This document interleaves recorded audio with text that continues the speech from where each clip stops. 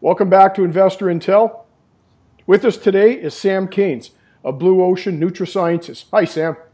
Hi, how are you, Peter? I'm very well. We're getting ready for the mining show, but today we're talking about something completely different. Tell us about the company.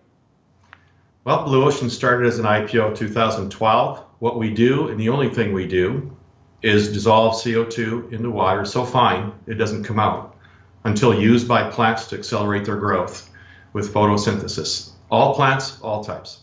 So any plant that has leaves and converts sunlight into food energy can use your process.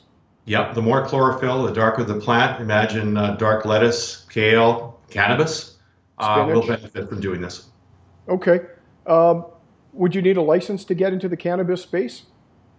We don't need one for the 28,000 growers in Canada licensed already that are called ACNPRs, medical cannabis. Right. We do need a Health Canada exemption for the large Canadian licensed producers who were blocked last March from using foliar spray on their leaves for all things until approved by Health Canada. They can only use natural ingredients. Right. That was in part because of the blockage of an illegal chemical used that no one wants to inhale because it's carcinogenic, called microbutacil. Right, and that happened last year, the year March. before, when it's a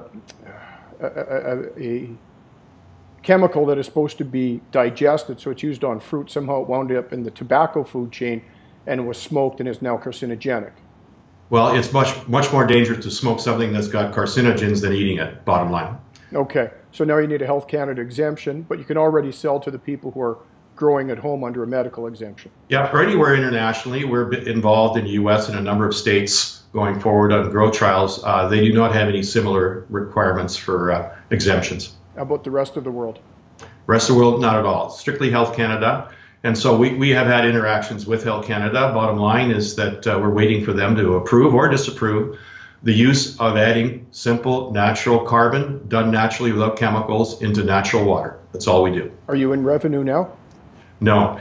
We expect revenue by Q3, likely sooner from lettuce, microgreen, basil, spice producers that grow in greenhouses indoors that use overhead sprinkling systems. They're easy for us to tap into. And then probably Q4 for cannabis. We were talking earlier that BlueOcean is a perpetual licensee of the intellectual property needed to make the CO2 gasification process work, right?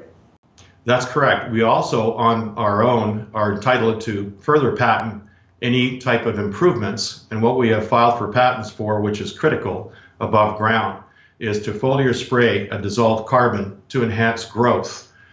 We filed in July with the U.S. Patent and Trade Office and the EU. That is critical for us to get that patent because there's no similar patents in our patent search we found anywhere. Okay, and you're saying the word foliar. That's the same root as the word foliage, right?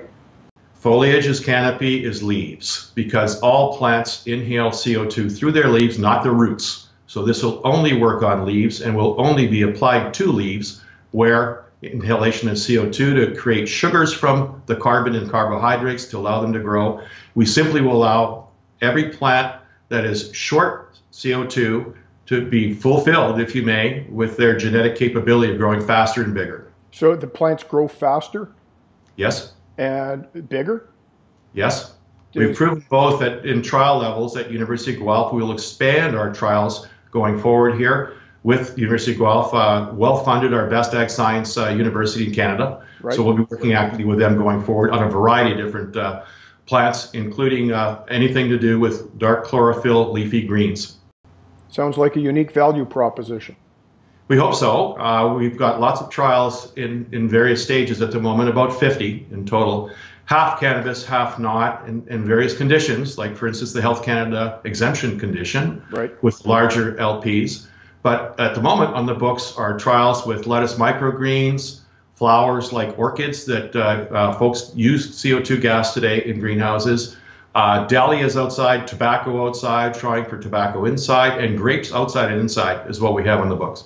So it'd be very hard to quantify your target market because it sounds massive.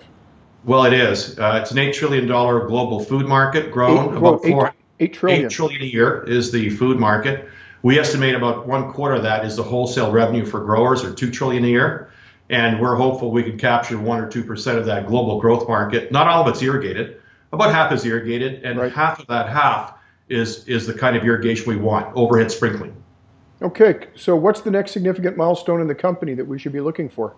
Health Canada approval, hopefully, to our first announcement of some progress with respect to some of these trials I just mentioned. We're targeting 2 per week starting next week, and again, split 50-50 cannabis. Most in Southern Ontario, our bandwidth is limited, but we do have 15 people in North America, from California to Vancouver to Nova Scotia to Florida, Right. on our CO2 grow rep list, and one in Berlin, Germany, to be the local point person, if you may, for the expertise to online monitor the trials as we proceed.